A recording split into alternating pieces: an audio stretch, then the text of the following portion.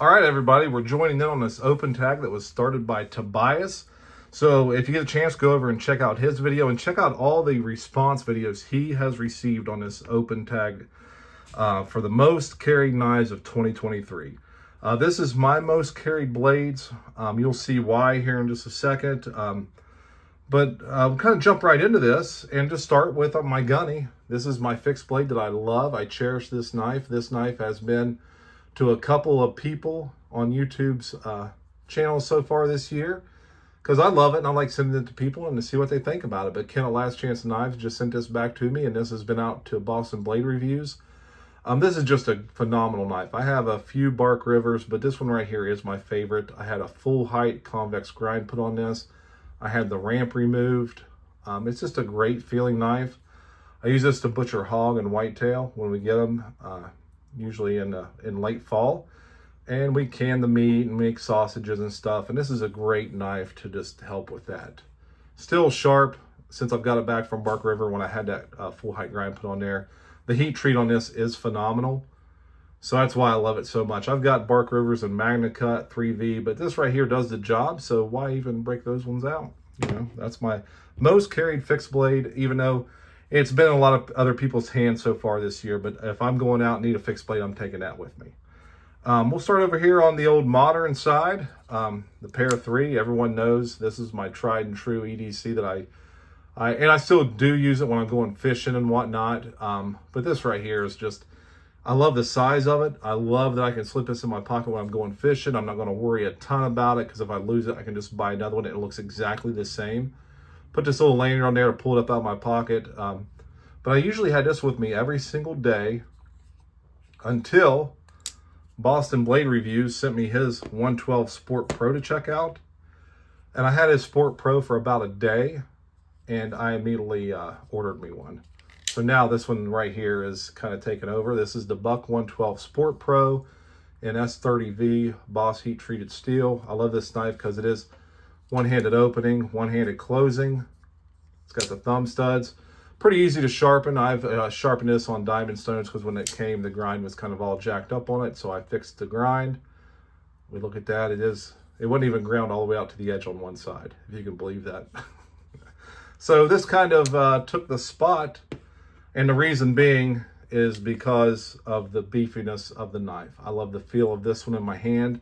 I just feel like I can get more done with this torque-wise. So that's why I love this knife so much.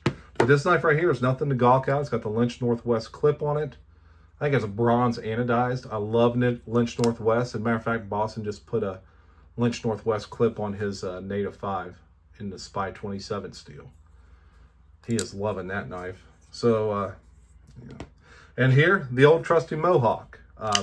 Watched a lot of videos on this blade, and I ordered me one, and I made myself carry it for over a month. Then I sent this knife, I think I sent this to Boston, and he ordered one. I sent it to Doom Crew Outdoors. I don't think he ordered one, but I said, hey, take it out and beat on it. I don't care. I mean, this is, I think altogether I have $33 in this knife with discount codes because I got it from Blue Creek back when they were still open. And Blue Creek was just a great company. So Rosecraft blades, they do big things. This is D2 steel, but look at the beefiness of this thing. And that's why I used it, and that's why I sent it to people. It's like, hey, beat on the thing. I really don't care what kind of shape it comes back in, but it come back perfect. I don't know if you could hurt this knife. So, yeah. So those are my three modern blades that I usually have on me, and then my fixed blade that I'm carrying if you see me out with a fixed blade. But now let's get over to my more traditional knives that I've usually got on my hip. These will be in my pocket. One of these will usually be on my hip. And I do have other ones, but I didn't want to break out too many knives. But we'll look at the first one, the 6375. And, oh, I forget what they call that. Oh, Smoky Valley Sunset or something like that. But this is just a large Stockman. She's got the patinas on her. Love this blade. Use it all the time. If we look there at the tank stamp, USA, 6375 and 1095 steel. And of course, you also have a little spay blade here, and it's just easier to open the spay when I don't use this blade a lot, but it's easier to open it when the when the sheep foot's out. But you can see we got carbon steel there. But I think this is called Smoky Valley Sunset or something like that. But yeah, we look, and I like it because it didn't have a shield, because if you're going to use a case a lot, sometimes the shields will pop out on you, but we got carbon 1095 there on your bolster. But this is a pretty well-made knife.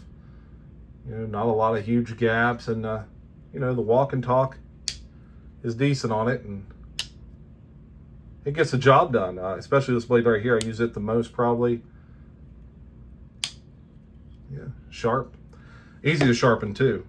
Now this next one was actually a gift from our old friend Pete over at Jersey Knife Guy.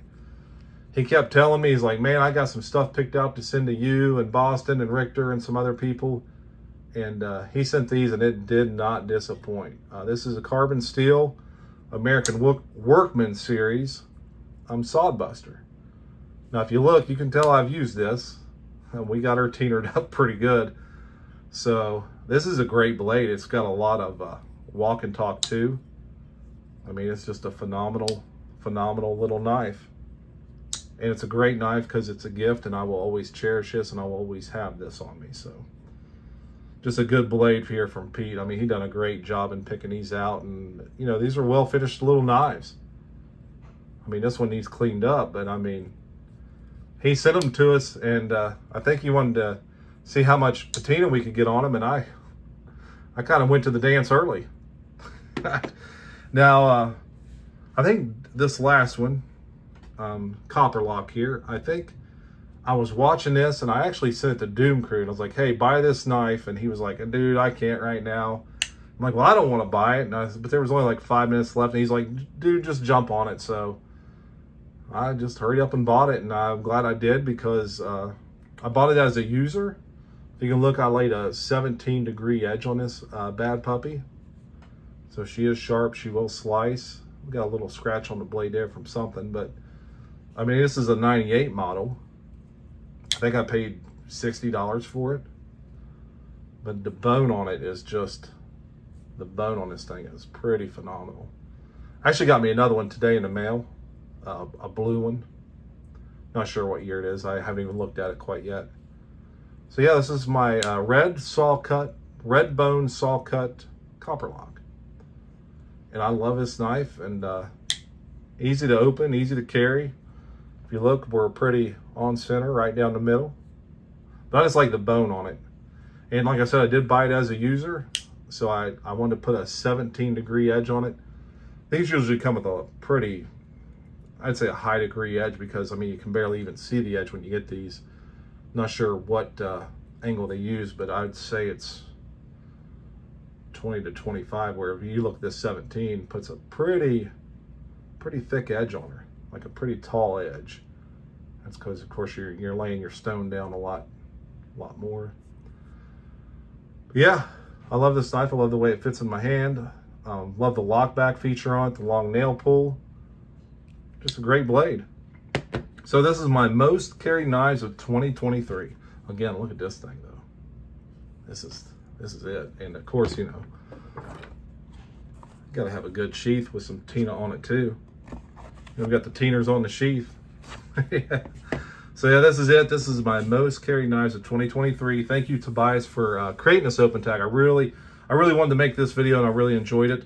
Guys, don't forget about Happy Hour live chat. I'm putting this out on a Saturday evening, so Happy Hour live chat is Sunday, 5:30 Eastern, 4:30 Central.